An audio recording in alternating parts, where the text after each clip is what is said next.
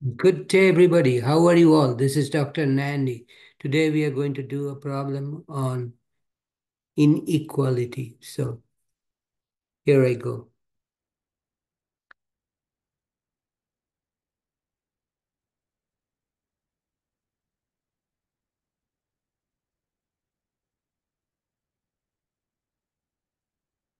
Normal hemoglobin levels in blood is between 13 and 16 grams per deciliter.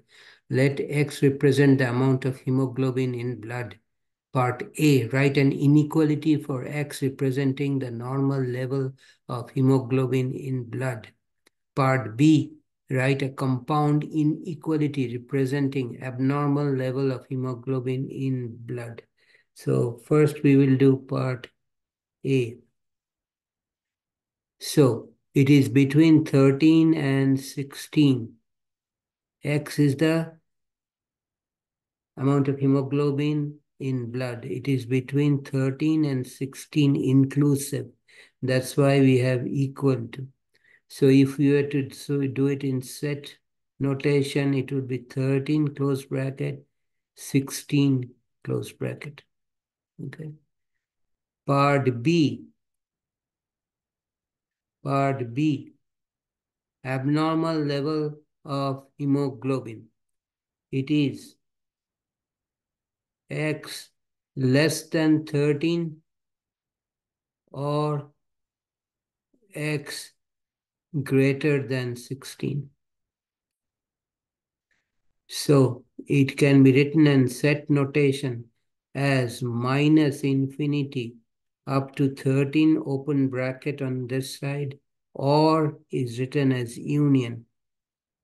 This is union, or then it is from 16 open bracket to positive infinity. These are abnormal levels of hemoglobin. So this is the compound inequality that they're looking for. I will stop here today. If you have any question or comment, write me a note. I'll get back to you as soon as possible. If you like this video, please give me a thumbs up. I appreciate that.